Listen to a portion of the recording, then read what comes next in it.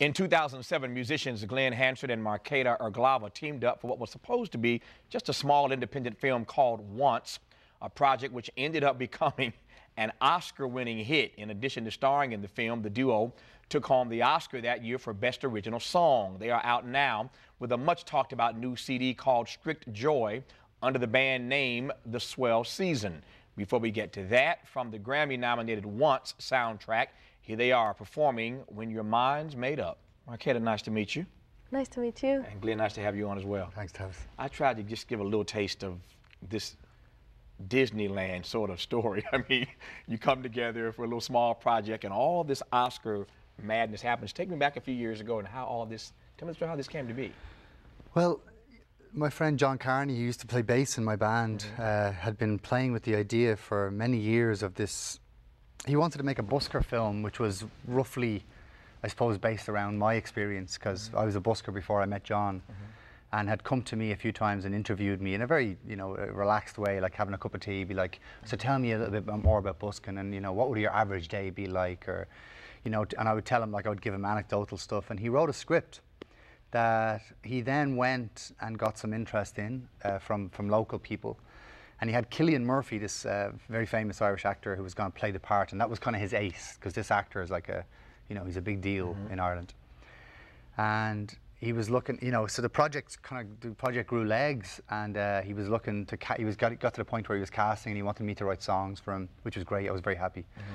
And he was looking for an Eastern European piano player. He needed a girl about 35 years old, and I knew Mar from being in Czech Republic. I knew Mar's parents. And I said, I know a girl, and myself and Mar have been playing together a lot, playing gigs and stuff in Czech. And so I know a girl who could possibly fit the bill, but she's only 17, but she's brilliant. And John was like, well, let me see her. And so myself and Mar organised a gig, and we played in Ireland. And he came to see us, and he cast Mar as the female in this film. So he had Cillian and he had Mar, and it was like, and everything was moving ahead, and I think he'd like to get $1 million. Someone was going to give him $1 million to make this film. And then, to make a long story short, Cillian pulled out about a month before we started shooting, which destroyed the project because the money got pulled. Of course, the producers weren't interested anymore because Cillian being the star. And so John then had to kind of quickly rethink the whole situation, and was so happy with the script he had, and was so happy with the songs, and was so happy with Mar, that we had to rethink. And he said, why don't you play? It seems obvious that you play, because your connection with Mar is quite real, and these songs were written with Mar, so why don't we just, it almost was like, he said, it's almost like a blessing, weirdly. Why don't you come in and play the role? And I guess, I panicked with the idea for about 5 minutes. I was about to ask, you weren't intimidated by that? You have a huge star. Yeah. That's like me filling in for Denzel or something, Yeah. You didn't have any intimidation about this at all? No, I did. I did. Honestly, I was freaked out, and I just thought, like, I don't know if I can do this. I don't want to let him down. My biggest concern was letting him down. Right. But so I agreed to do it. Mar actually encouraged me to do it. She said, because she said it'd be a lot easier to act with someone I know rather than someone I don't. So we went and we made Once, and we had to find more. We had to find money, and John borrowed €120,000, part from the Arts Council in Ireland and part from a few friends that he knew. Right. And we made Once in 3 weeks on 2 handycams. We didn't get any licenses. We shot it all illegally. It was the whole thing happened in this very simple way, like 17 days of shooting in Grafton Street in January. It was freezing cold. The script was basically very organic in that it was happening as we were going. John had a very clear idea what we wanted to do, but he was letting us improvise. And what ended up happening was that lovely thing where necessity made the film. Yeah. We only had because the crew, everyone was working for free. Sure. We only had the crew for X amount of time, and everybody just pulled together. And it was one of those great harmonious things that happened where the film ended up being this beautiful, simple thing as a result of everyone's energy, So I've been trying to tell these guys for 6 years now, if they work for free, it can be a lot more harmonious. You get a lot more done, might win some awards around here if they'd only work for free. I haven't convinced them of that as yet. But since he calls you Mar, Mar, what do you make of the fact that you get recommended by your friend and all this just opens up for you? I feel blessed, honestly, because I never grew up with an idea of being a professional musician or for that to be something I do for a living. And And when Glen walked into my life and kind of invited me to share the stage with him, already that was amazing for me. And I used to kind of, at the time, even when I made the film, I was still in school, you know. So for me, any excuse to get out of school and play music was just brilliant. So I used to feel so grateful and fortunate for the fact that I can play music and travel with Glen. And then when the film happened and all the success, it just feels, I definitely think that there's got to be some amount of magic involved, otherwise it couldn't have happened, because it was so fortunate, and I feel really, really blessed and grateful for the way things have gone. That's why I said Disneyland. It came together like a magical story. Where's your award? Where do you keep it?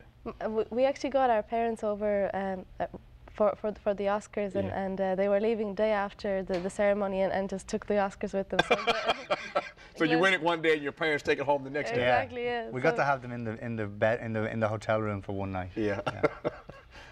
So tell me about this new project, the Swell Season. First of all, the name of the group that you front, the Swell Season. Where'd you get that name from? It's a Czech writer, Josef Skorecki, who wrote this amazing book called The Swell Season that we were both reading when we recorded these songs.